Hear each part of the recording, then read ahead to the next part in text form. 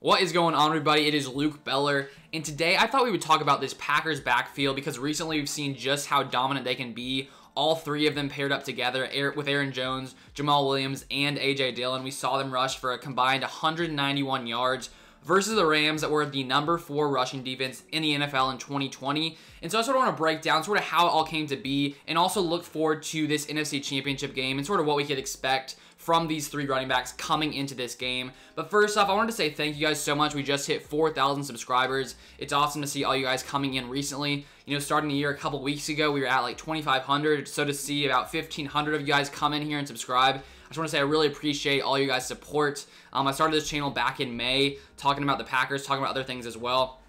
So to see you guys come in and support the channel just really means a lot. So when we take a look at this Packers backfield, obviously the guy we got to start with is Aaron Jones, one of the best running backs in the NFL. He's been balling out for the Packers the past few seasons. And what's crazy with Aaron Jones is the fact that he was picked in the 5th round. Back in 2017, he was picked in the 5th round of the 2017 NFL draft, selected as the 17th best running back in that draft class. And it's just crazy to think of how far he's come and how good he has been, considering he was drafted all the way in the 5th round.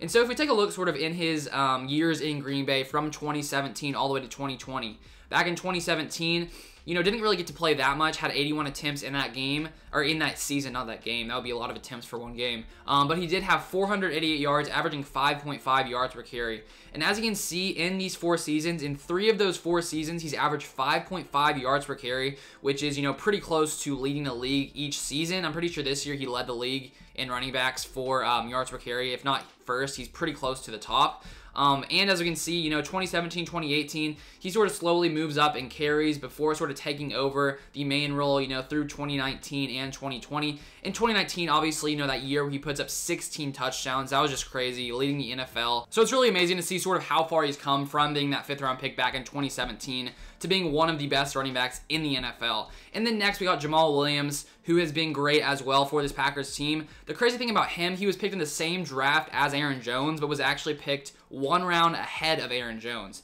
And when we take a look at his time in Green Bay, you know, same amount of time as Aaron Jones. 2017 actually gets more carries than Aaron Jones, 153 carries that year, averages 3.6 yards per carry. So as we can see in Jamal Williams' stats here, obviously not as good as Aaron Jones when it comes to yards per carry.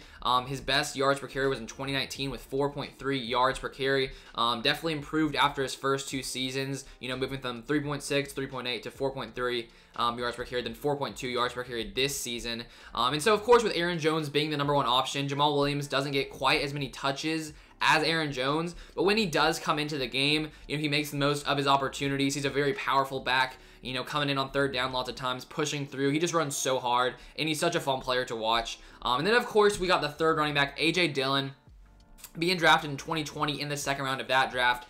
Lots of people were sort of confused as to why the Packers would pick a running back, considering they do have 2 very, very good running backs. One reason, obviously, could be the fact that both Aaron Jones and Jamal Williams will be free agents after this year. And who knows if the Packers will be able to keep both of them. And so, you know, to have A.J. Dillon on this team, especially, you know, now to have all 3 of these guys, it's just crazy to be able to have so many talented running backs in one backfield. And we saw just how good they can be together in this game versus the Rams, running for 191 yards. And if we take a look at their stats right here, Aaron Jones, 14 carries, 99 yards, 7.1 yards per carry. Obviously, that 60-yard run by Aaron Jones definitely helped his stats on that one. And then Jamal Williams, 12 carries, 65 yards, 5.4 yards per carry. And then A.J. Dillon, 6 carries, 27 yards, 4.5 yards per carry. And if we sort of take a look at a quote from Matt LaFleur here on this situation, he said, "I think each and every week that could change in terms of how we attack somebody, but certainly the opportunity presented itself versus the Rams to have some 2-back formations, some 2-back sets in the game plan. I thought our guys did a great job of executing what we asked them to do." So in that game versus the Rams, we did see a few different plays where they had Aaron Jones as well as A.J. Dillon in those plays. And so to see them, you know, working together, the way that the Packers are able to utilize all 3 guys to keep them, you know, fresh throughout the game, they don't have to, you know, force Aaron Jones to carry the ball 20 to 25 times a game. They can give him 14 carries, Jamal 12, and really keep these guys, you know, fresh for the entire game. And we saw just how good they were against this Rams defense. So many runs just up the middle, just gashing this Rams defense, and considering they are one of the best defenses in the NFL, the fact that the Packers were able to do that really gives us hope, you know, coming into the NFC Championship as well as, you know, hopefully the Super Bowl if we can beat this Buccaneers team. But when we take a look at this Buccaneers team, sort of to see just how good they are, the Rams in 2020 were 4th when it came to, you know, yards allowed per game, for rushing yards allowed per game, with 99 yards allowed per game. The Bucs were 1st with 82 yards per game allowed. So the Bucs are definitely better when it comes to stopping the run. So the question is, will the Packers be able to run the ball just as well as they did versus the Rams versus the Buccaneers? And obviously that's a tough, you know, I can't predict the future. You can't predict the future, but it's definitely going to be a good challenge. And we saw back in week 6, the Packers had a pretty tough time running the ball against that Buccaneers defense.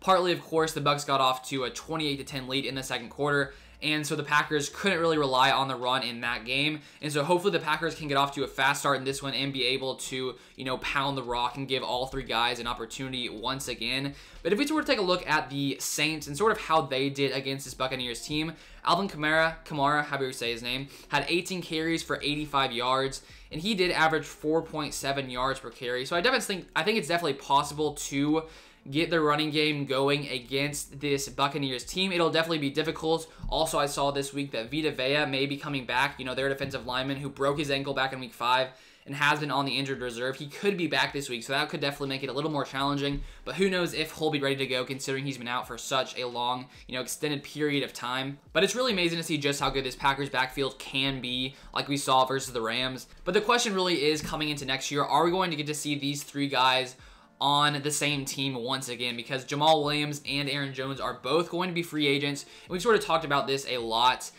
throughout the season, knowing Aaron Jones is going to be a free agent. Will the Packers be able to pay him? You know, will they end up paying him? We don't really know the question. Wait, we don't know the answer. The question? We don't really know the answer to that question.